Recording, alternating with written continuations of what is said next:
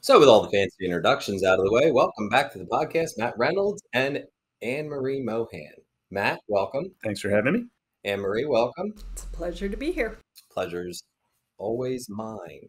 Today, we're here to talk about bioplastics.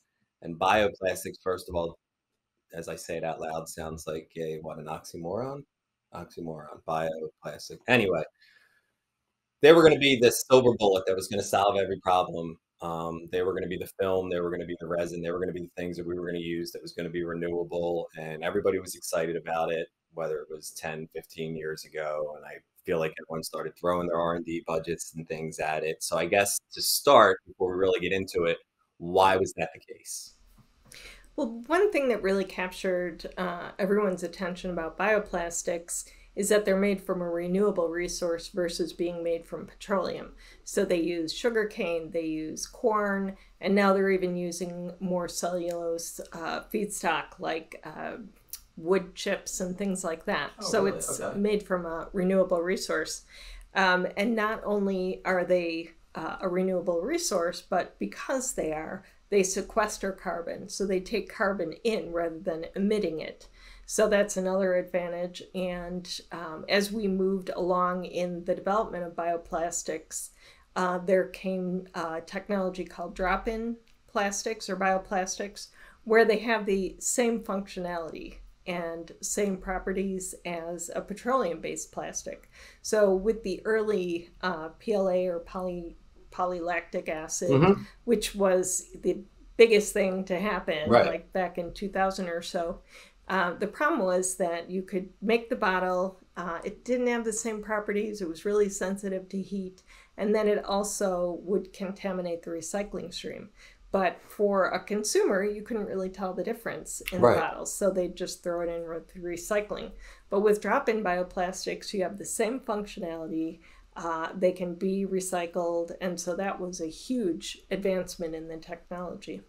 Interesting. So the good plastics would contaminate the bad plastics, essentially. Bad being my term for in the recycling chain, but this stuff from natural resources, I guess, because it's not the same.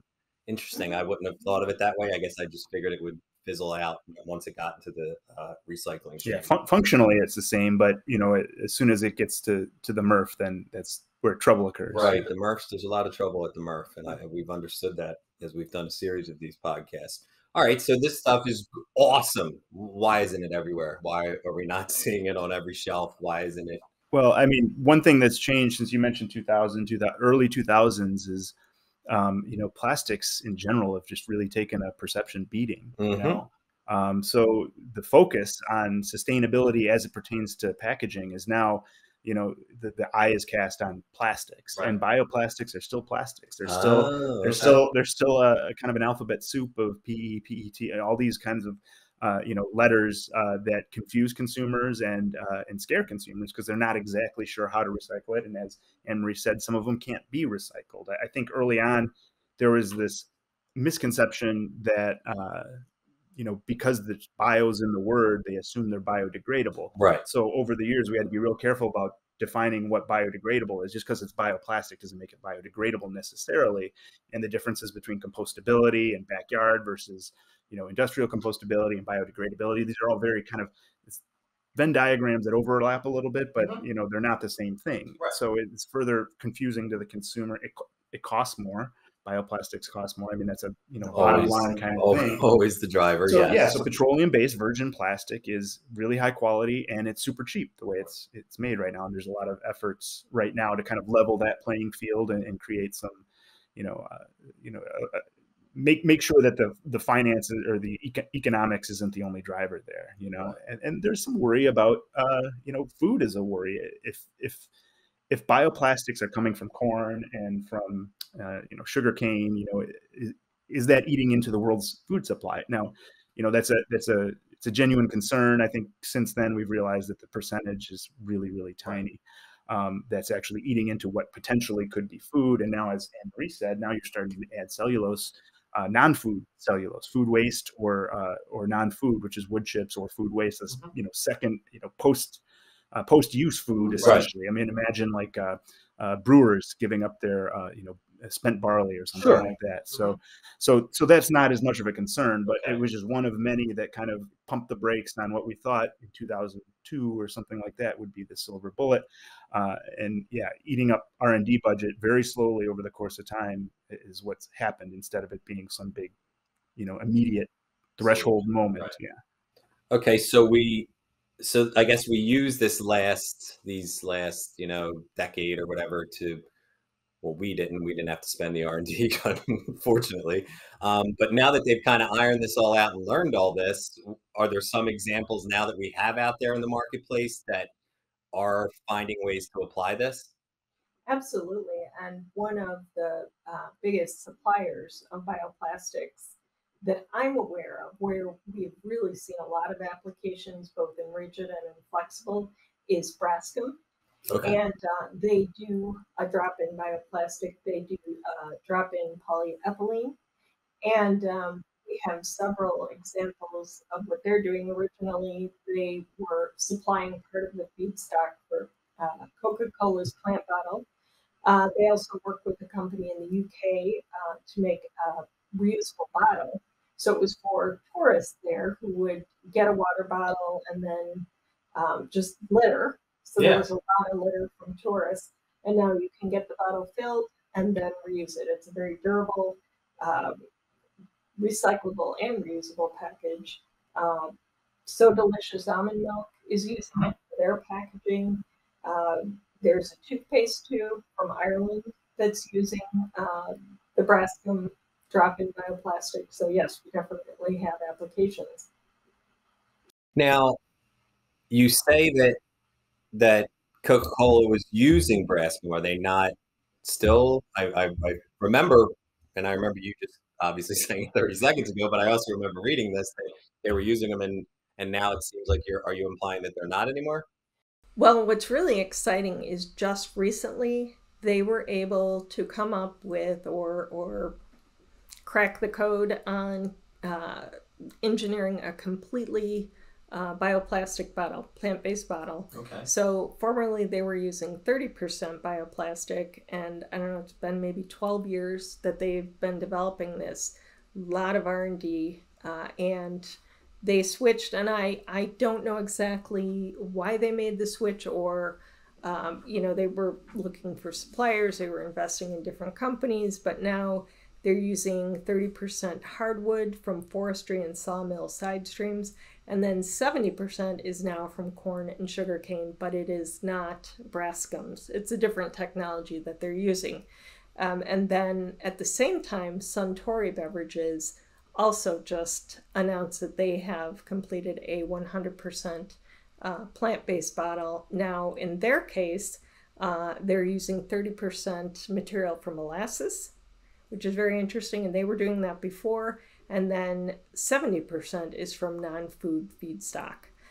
So they both kind of hit the finish line at the same time, but it's very exciting. Yeah, that is. Now, for Coca-Cola, for example, are they? I will admit I don't drink a lot of soda. Is this just? I know I've seen it with like the Dasani and stuff like that. Are they able to use this across their product line, or is this just something that's something like a water? Like does the different beverages have a different effect in the bottle, or can they use their whole product line in these bottles? My understanding is that they could use it across the bottles. Right now, they're waiting for commercial scale up of this technology, but their goal really isn't to replace what they have now. Okay. It's to be another option. So they're trying to reach all these sustainability goals. And if I, look at my notes here, they've said that their strategy is to use 70% to 80% recycled PET. And then use advanced recycling and renewable materials for the other 30%. So they're not moving to plant-based, but it's an addition to. Okay. Another tool in the toolkit, basically. Yeah, I was going to say, so it's another way to meet a certain number or a certain goal, and I understand that.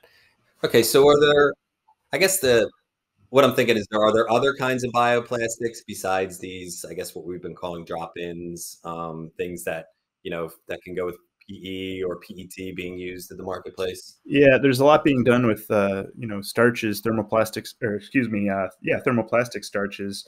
I just covered one. I think it was a year ago now, though. It was with Sealed Air, and it was a pasta company out of Seattle called Cucina Fresca. Hopefully, I'm pronouncing that correctly. I feel like I've had that before. Yes. Possibly, yeah. I mean, they sell it out of like that Pike Place Market or whatever. So, but the lidding material, it was a thermoplastic tray with pasta inside, and I don't remember if it was MAP. It could have been MAP, modified atmosphere, but it was a matter of the lidding material turning to this thermoplastic starch.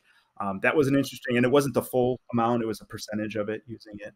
But then on the subject of starches, there's also, a lot's being done with potato starch, and there's a few different versions.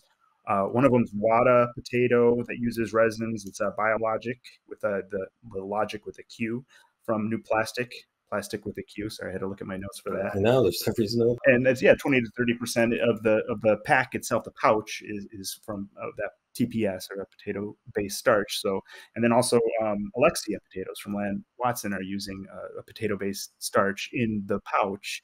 So the interesting thing there is you've got potatoes in the pack, right. and the pouch is made from potatoes in a sense, or at least a portion of it. So there's some circularity there. I was going to say that seems very circular, having potatoes in potatoes. So I guess, to kind of put a button on this discussion with bioplastics, are there others out there that we haven't touched on? Because so far, I had no idea about the potatoes. I didn't know about the wood and the cellulose. So I'm learning, at least somebody out there is definitely learning along with me. So are there other ones out there that would be noteworthy that we should get out? Well, I mentioned that one of the early misconceptions is that all bioplastics were, biodegradable by nature, and they're not. But as Anne-Marie knows, that at least one or two of them are. So I think one of them was. Yes, there's a really exciting new technology that has been in development for quite a few years, and it's called PHA. The resin is called PHA, and I can't tell you. I know what it stands for, but I can't say it. Polyhydroalkanoate. And it's made from a naturally occurring organism, which is one step beyond what we've been seeing. And what's really noteworthy about it is that it is marine biodegradable. One company that's been working with Danimer Scientific, which is one of the biggest companies that I'm aware of that's working on this technology, is Frito-Lay. And they just released a compostable package made from this PHA material. The product is off the eaten path. So some people may remember that years ago, PepsiCo was really ahead of its time in creating compostable snack bags. Mm-hmm. But the problem at the time was that it was too loud. So they fixed that. And so this is a very exciting development. So that, they did get the sound out of Sun Chips. People were very unhappy that their potato chip bag, or their Sun Chip bag, excuse me, was too loud, which in and of itself is hilarious because priorities, right? Yeah, priorities, and chip bags aren't exactly silent, as anyone who's ever been in a movie theater would know. And Bacardi's also using this technology too. Bacardi? Yeah. So it's big between Frito-Lay and Bacardi. Those are two big brands using this Danimer Scientific. Fantastic. And I guess to kind of wrap up, and again, I thank Anne-Marie and Matt for your time, is that one thing that you've said a lot, and I don't know that I've really highlighted or we've highlighted enough, is marine biodegradable. And from what I understand by saying that is that that's something that in the end will not harm the ocean, correct? That's my understanding of it. Right. I mean, that's the biggest thing with plastics. That's the biggest thing that we're always hearing, is that at the end of the day, yes, we see it in landfills and stuff like that, but then you see these pictures of these massive, flotillas of plastic. Yeah. Flotilla, thank you, of plastic out in the ocean. So that marine biodegradable is a huge thing that I know came up often, and it's really exciting, so that we won't hopefully continue to harm the oceans in the future, so that that would no longer be a drawback. So again, thank you, Anne-Marie. Thank you, Matt, for joining us, and go out there and get some bioplastics.